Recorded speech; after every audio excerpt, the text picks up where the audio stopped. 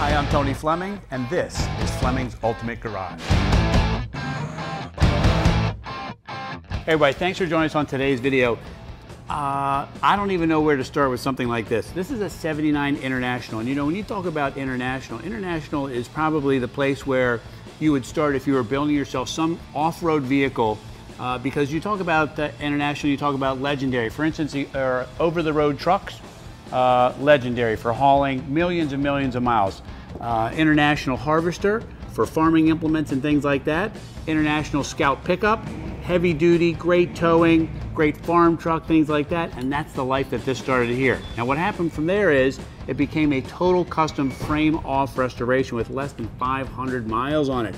As we walk around here, I'm gonna have to carry the hanging tag window sticker that's on here because I'm no way gonna be able to remember everything that's on here. But I will say this to you.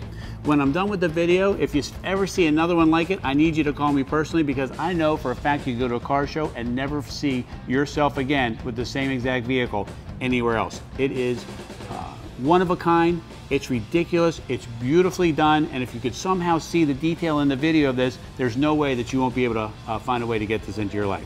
So anyway, let's take a walk around for a minute. I love the color, for instance. It's called Desert Tan, and the reason why this is a great color is that first off, it works really well if you decide to take this to the Sahara Desert, or if you wanted to take it off-roading. It's easy to keep clean and what have you.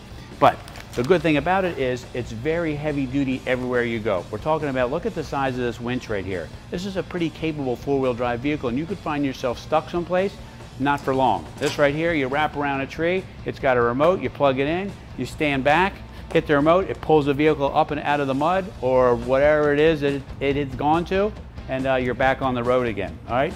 Super high intensity discharge headlights are in here. Big push bar. Now look at the difference between this push bar and maybe one you've seen on your friend's pickup truck. This is the custom stuff that I'm talking about. Check out how beautifully cut this fender is, and this is custom made, welded to the frame, and then powder coated so that it stays nice and shiny. Look at the plate, the mounting plate that's here for the winch and your own tow hooks, okay, to help somebody else or a neighbor out. Look at the size of the springs, shackles, and suspension all in here. This even has a stabilizer bar for the steering so that if you're doing high speeds and you hit some rocks and things like that, it doesn't jar the suspension like that. It's the detail stuff that I'm showing you. It's just so expensive to do. And being it's a complete custom and a frame-off restored vehicle, it's gonna be beautiful, all right? Anyway, all right, so let's keep going. So you have custom molded flares. These are not plastic.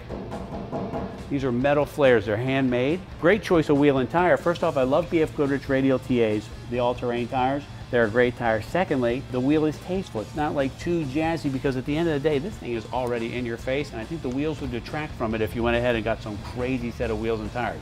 You may want to do that, and that may be what you like. I just didn't change the wheels and tires because I thought it looked really nice. This right here is kind of cool because it keeps the ground clearance in place, but it also helps you get in because it swings down and it's spring-loaded and stays out of the way. Okay? Keep on rolling here. We have original style big mirrors here off newer vehicles, and that's where some of this custom stuff comes in, and I can show you. So check this out. How hot is that?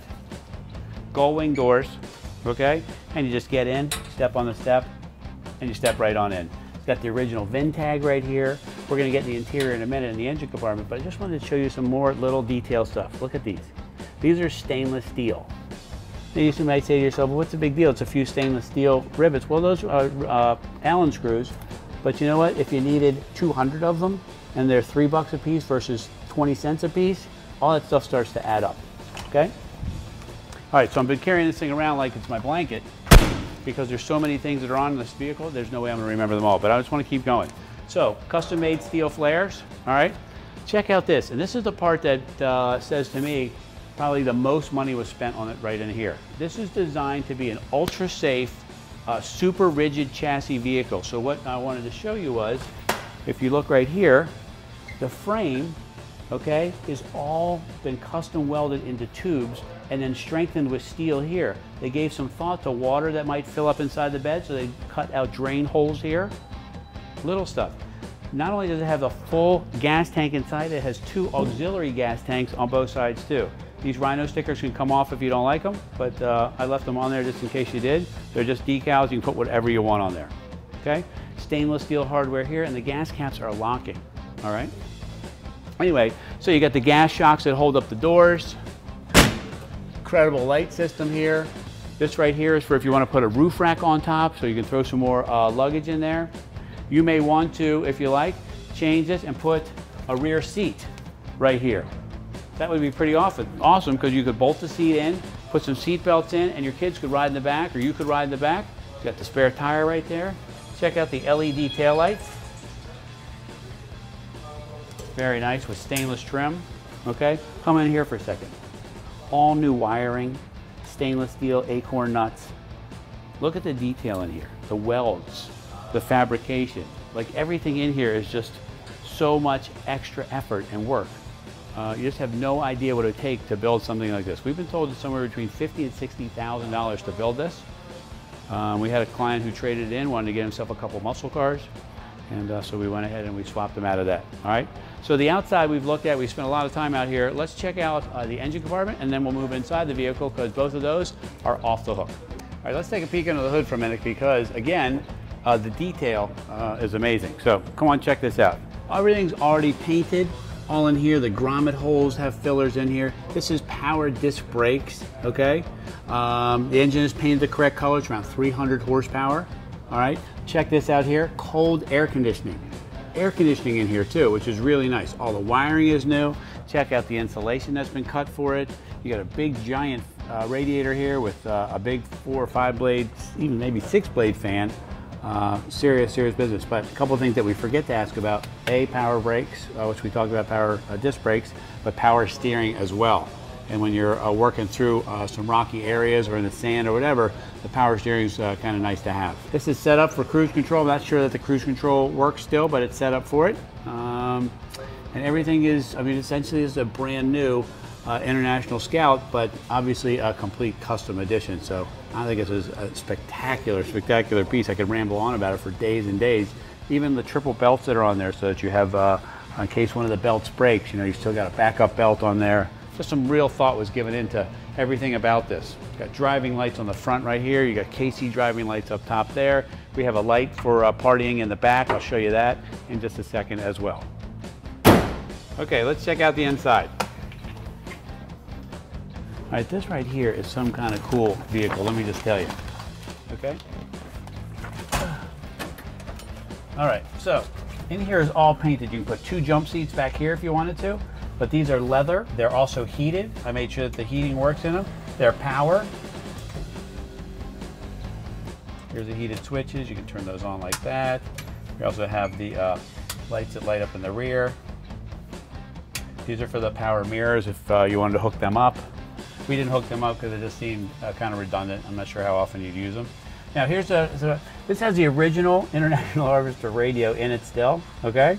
And right here, okay, we could put in an AM, FM, CD, iPod system for not a lot of money. Just a few bucks in there would really complete this whole thing, and it'd be very nice. Everything inside's all been restored, showing 450 miles on the restoration. All the decals have been redone. Switches, pedals, lights, vents, everything in here is all painted, but it looks to me like it was powder coated, which would be really expensive, but it's really nice. All new wiring inside. I mean, just an awesome vehicle. Check this out. Look how bright that is, man. Okay, so we were talking about money spent. What I wanted to show you was, look at how this X-brace in here ties everything together. The chassis, the frame, all of this just goes through and it's all tied together. This thing is so rock solid. It's way more solid than any four-wheel drive vehicle has a right to, let alone one that could be just a road vehicle if you want to do. This is full race stuff to give you an ultra stiff chassis, but here we got air conditioning, we could do the upgraded sound, and you have all that great stuff, and you just close the doors and off you go for a drive. And maybe we just change the steering wheel to like a cool, maybe 4-spoke billet wheel if you want, and put a radio in it, and I think this thing is done. You don't do anything else. Even the cup holders are welded into place with little holes in the bottom to let them drip out there. One's deeper than the other. This is the thought that somebody gave to building something like this, so if you had a little shorter cup here, that it wouldn't get stuck down to the bottom, and a little deeper cup would go on this side right here. Throw your wallet and your change or whatever right inside there. All this stuff here, just heavy duty. Boom. Easy to get to, you don't hit anything.